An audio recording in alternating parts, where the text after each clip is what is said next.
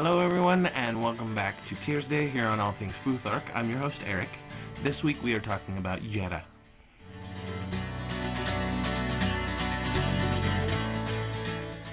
Jera, which is that rune right here. Jera is the harvest and completion and the celebration of said harvest. In a reading, Jera talks about completing the cycle and finishing the process that you're on. It also talks about, in very specific example, if you have been putting the work in, you are going to get what you expect out of it.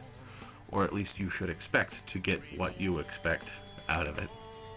I know that may sound kind of roundabout and sort of seem like a cop-out, but if you are getting more back in return than you expect, then that's an awesome thing. But if you're expecting to get stuff, if you're expecting to get your return and you do, you're fulfilled as opposed to left wanting.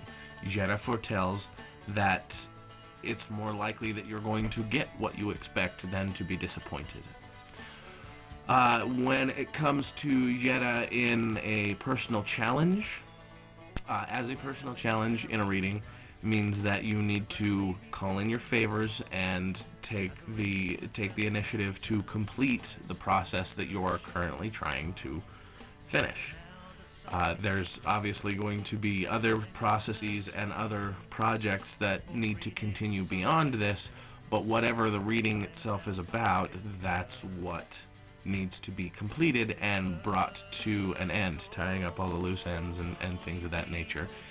If Jera is a past, it is whatever it was that you were working on that's in the past and that has been completed. You can start that process again, but you're going to have to start fresh because that process or that path or that whatever has already finished its completion stage. In the present, it means that things are starting to wrap up and loose ends are being tied up, and it's almost time to reap the benefits of your labors. In the future, that obviously leads to this will happen, or at least is a possibility of happening. That's also, generally speaking, what Jera has to say when it is an outcome, is you will reap the benefits of your labors, it will come full circle, and you will attain at least a balance of what your energy output is to your intake of benefit.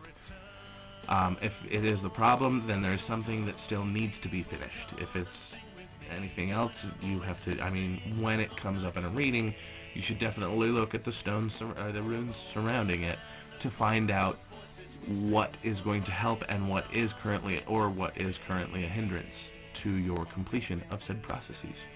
If you guys have any questions, comments, or concerns, feel free to leave them in the section below. I will get to them as often as I can and as soon as I possibly can. Thanks for watching these videos, everybody, and of course, until next time, Odin be with you. So come all you people, come and sing with me. Join our voices and sing the long nights away.